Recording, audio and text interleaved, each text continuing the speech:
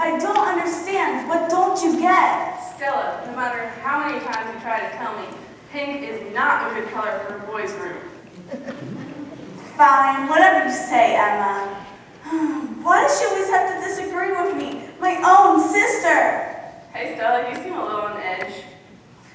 Oh, it's just Emma. She's working on my last nerve. Can I ask what she did? Well, Seth, our little brother, gets to pick paint colors for his room. And Emma thinks he should go with blue.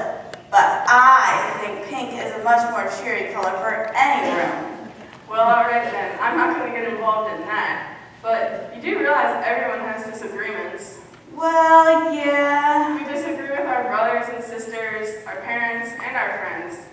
What about when your mom wants you to clean the house, but you want to play outside? Well, Or at school, when your teacher wants us not to talk, but you want to talk to your best friend.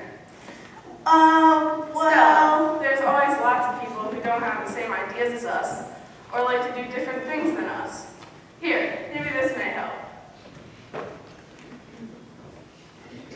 Amy, where did you go?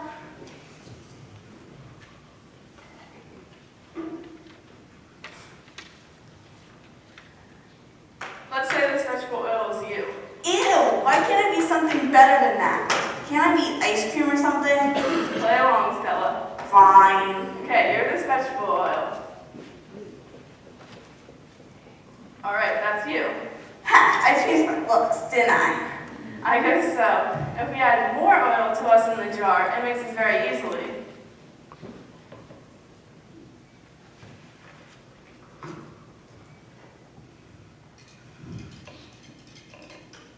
And that's like the stuff that you'd like to do, or the ideas that you have. If a friend at school wants to color an art project green, Well, that wouldn't happen. I like pink. Alright. If a friend at school wants to color an art project pink, and so do you, then you'll mix well. Or if Emma and Seth wanted to watch the same movie as you, then you're not going to disagree. But if we add vinegar to the mix,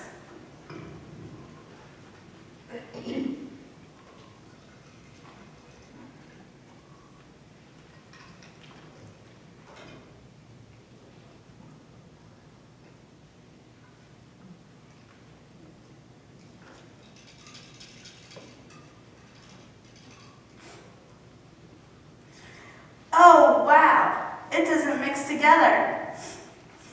P.U., that's vinegar stinks, Amy. That must be Seth.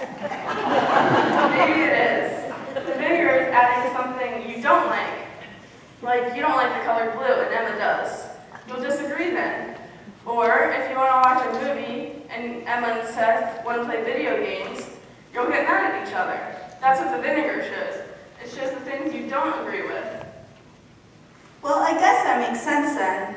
We all know it's hard to be happy and get along with people we don't agree with. So what do we do about it? Well, I usually scream at them and stomp back to my room and slam my door shut. Well, is that what we should do? Yes, I'm mad. No, maybe just talk to them, or talk to your parents, or make a compromise. So maybe instead of blue or pink, you can compromise on a different color. Or, here's a wild idea, let him pick his own color. You make it sound so easy. Well, you know who else can help? Oh, I got it. My stuffed bear. I can throw him at anyone who makes me mad. Remind me to never get on your bad side. But no, Stella, God can help. How? Well, when you put God into the mix when we're disagreeing,